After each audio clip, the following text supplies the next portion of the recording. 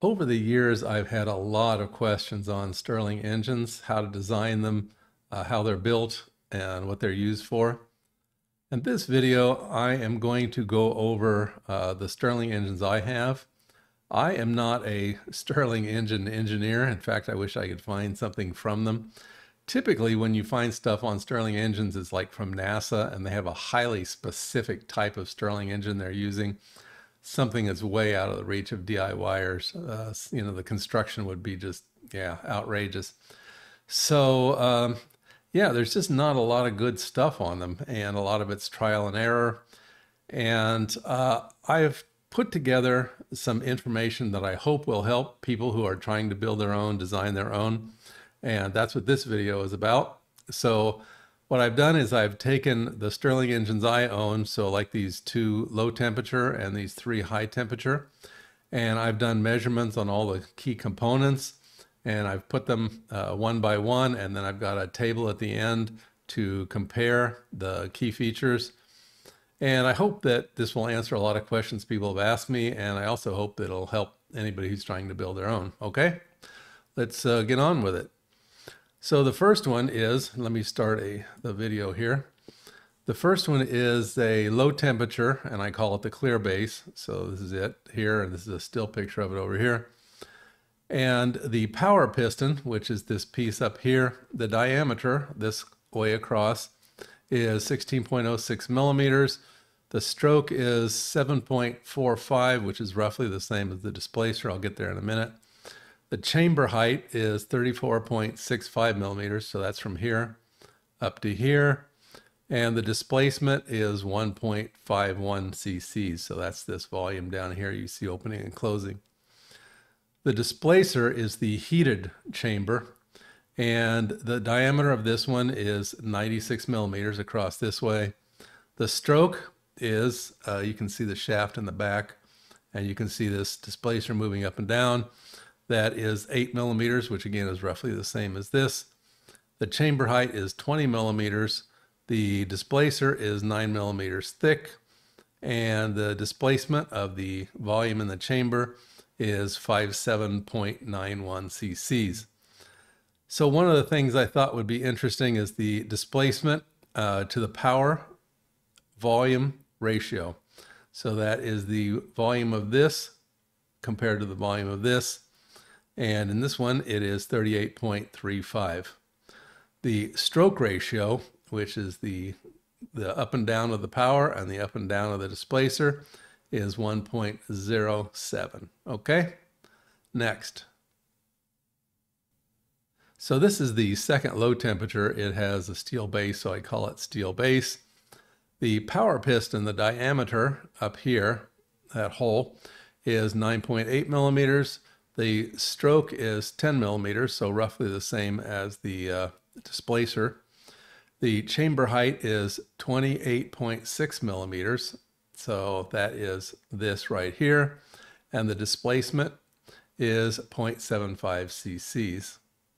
Now, the displacer, which again is the heated section down here, the diameter is 89 millimeters across this way. The stroke is 9 millimeters. However, this one is magnetically coupled, and so that may change. I cannot see what's going on in here. It's hidden because it's obviously not clear. The other one was glass, so it helped me.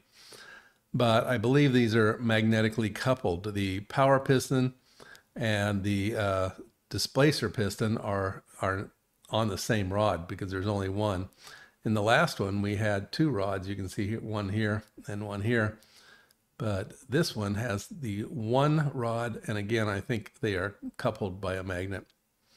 So the chamber height on the displacer is 11 millimeters, so it's 11 millimeters thick this way. And the displacer internally is 5 millimeters, which we can't see.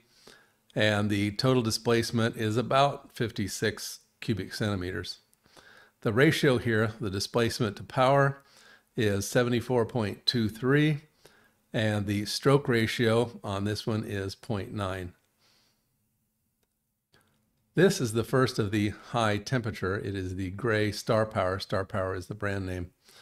The power piston, which is over here on this one, is 7.99 millimeters in diameter, and the stroke this way is 10 millimeters. The chamber height, so it's actually the length because it's laying this way. The length this way is 15 millimeters, and the displacement is 0.5 cc's, so not very much. The displacer, which is over here, this chamber, the diameter is 14 millimeters. The stroke back and forth is 11.5 millimeters. The chamber height, which again I should have called length, but from here back to here, is 45 millimeters, and the displacement is 1.8 cc's. The displacement to power volume ratio is 3.5, so huge compared to the others. And the stroke ratio is 1.15. Okay, the next, the high temperature, I call this in the silver 2-cylinder and generator, because there's a generator, we're not using it here in this, just something to call it that differentiates it from the others. The power piston, again, is over on this side. The diameter is 12.57 millimeters, so that's across this way. The stroke is 16 millimeters back and forth this way. The chamber height, again, I should have called it length, is 19 millimeters, the empty part in here. And the total distance from the very back to the very front is 32.75. That's not really very interesting other than perhaps if you're building one. And the displacement is about 2 cc's. The displacer, which is over here, the diameter across across this glass tube, is 12.58 millimeters. The stroke back and forth is 14 millimeters. A little bit different, you notice. The chamber height, so again, this direction. So I'm just measuring the empty part, the part that opens and closes, is 25 millimeters, and the displacement is 1.74 cubic centimeters. The displacement to power volume ratio is 0.874, and the stroke ratio is 1.143. So the last of the high temperature is what I call the 1-cylinder and generator. Again, we're not using the generator, it's just something to differentiate it. So the power piston is this piece back in here. The diameter is 12.43 millimeters. The stroke is 14 millimeters. The chamber height, the empty part in here, so I should have called maybe chamber length, is 19 millimeters, and the displacement is 1.7 cc's. So again, that's this section back in here. Now, I'm going to say that I have tried to compare this to the other types, the two type of chambers, but yeah, this is the most sketchy, and so I'm not going to bet a lot on this, but I thought I would present it just for those who are interested. Let's move on to the displacer part. So this would be the equivalent out here. The diameter is 12.43 millimeters. The chamber out in here is 25 millimeters long. It's 0.66 of the total chamber is the iron wool that's in here. So about 2/3 of the chamber is filled with this iron wool. The stroke is 13 millimeters. So if you want to call that the air movement back and forth, and the chamber height is 25 millimeters. So it's pretty much from this aluminum piece out to the tip. And the displacement is 3.03 cc's. The displacement to power volume ratio, this again is really sketchy because I did my best to try to equivocate it, but I'm not quite sure. So take it for what it's worth. 1.79, and the stroke ratio is 0.93. So here is a summary of the things that I think are most interesting, and that are these ratios. So if we look at the low temperatures, the first one, which is the clear base, is the displacer to power volume ratio is 38.37, and the stroke ratio is 1.07. The second one down here, the displacement power volume ratio is about twice as much as this one, which is a bit surprising. And the stroke ratio, it's roughly the same. The last one, this one, now you say, why did I put this in the middle? Because the specifications are actually somewhere between these and these. So again, the silver one cylinder and generator, the displacement power volume ratio is 1.79. Stroke ratio is 0.93. So again, you can see it's closer, sort of closer to these, at least with the stroke ratio. The high temperature gray star power, this one is the displacer power volume ratio is 3.5. So very much different than all the others. I mean, at least very different from the other higher temperature ones.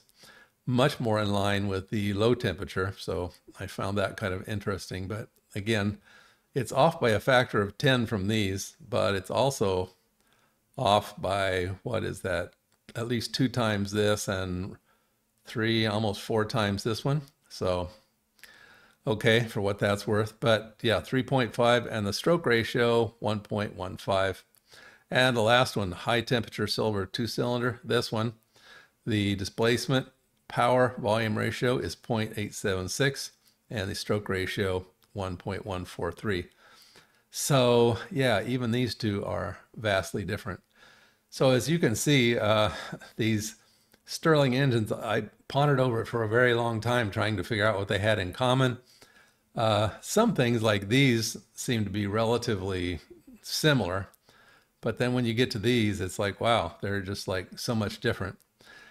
I have tried to make my own. I tried to make one of these. It did not work at all. And I made something like this one, and it worked. It would run for like 10, 20 seconds and then quit. So the design can be very touchy, but again, if you're going to DIY one, if you're looking to build your own, I hope you find these bits of information helpful and yeah, useful, interesting in your attempts to build a Stirling engine. Okay, well, that was it for today.